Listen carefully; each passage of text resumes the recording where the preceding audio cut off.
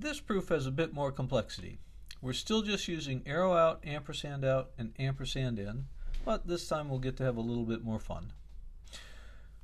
We start at the top as always. Main connective is clearly this last arrow, and we know if we know the main connective, everything in front of it is P. That entire chunk is P. And then W by itself is Q. So we say the script.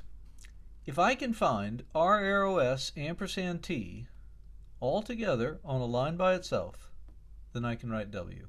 And I take a look. Do I have R arrow S and T together on a line someplace? And I do not.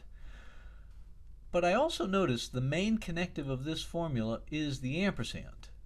So if I had R arrow S on another line by itself and T on an additional line by itself, I could create this using ampersand in. At the moment, I don't have either R arrow S or T by itself. Now you might notice that they're there. There's the R arrow S, there's the T. Eventually they're going to show up, but they don't exist right now, so there's no reason to overthink it. In short, we can't work on line 1, time to go to 2. Main connective on 2, it's an ampersand obviously. Well, that's always great news because we immediately have something to do. Ampersand's the main connective, we're going to break it up. Put Z on one line, R arrow S on another line. Justification for both of these is just to cite the line number, which is 2, ampersand out. And we'll use the ditto marks, did it twice. I'm going to check this one off because I've worked on its main connective. Line 3, this one has an arrow as its main connective.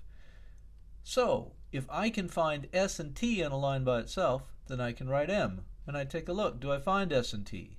Well, notice I do find T and S. It is true that S and T is logically equivalent to T and S. However, we can't just take this equivalence for granted.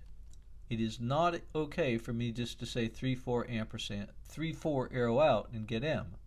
Instead, when I notice that T and S is the same as S and T, I have to recognize that I'm doing a tiny bit of reasoning.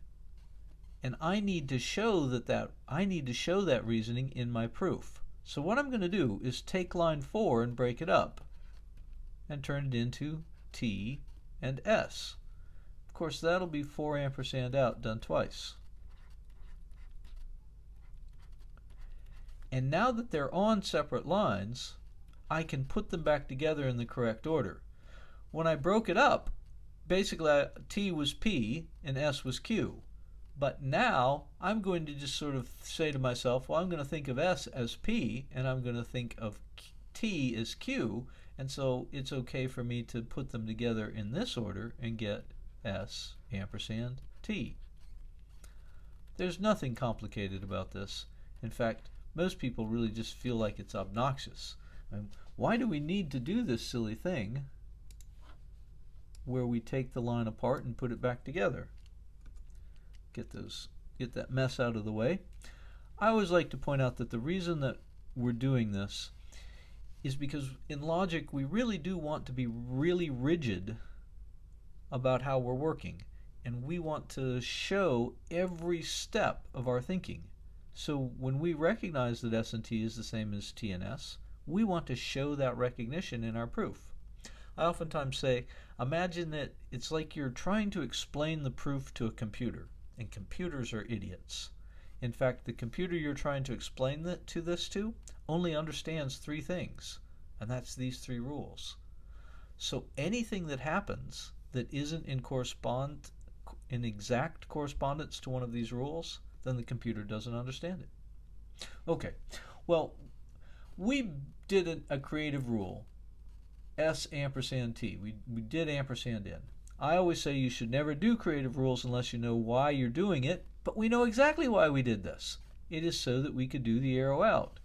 And now I need my pencil to work again. Okay, and when I do the arrow out, I say S and T gives me M. I have S and T, so I get M. It will be 3, 9, arrow out. What could I check off at this point? Well, I just made use of line 3. You might notice when we broke up this T and S, I could have checked that off too, because I worked on its connective. At this point, we can just continue working down and see if there's anything that we can do. Now, when I do that, Z is uninteresting. I get to 6. I say if I can find an R, I can write an S. Can't find an R. T and S, uninteresting. S and T, well, notice I built S and T, so I don't need to be taking it back apart. M, uninteresting. So it doesn't look like there's anything to be done down here. Time to go back up to the top. I still don't have the conclusion built yet, and so it's time to go back up to the top and see if there's, and think about this line again. It says, if I have R arrow S and T on another line by itself, then I can write W. Do I have R arrow S and T? Well, notice that it's a combination of R arrow S and T. And yes, there's the R arrow S right there. And there's the T right below it.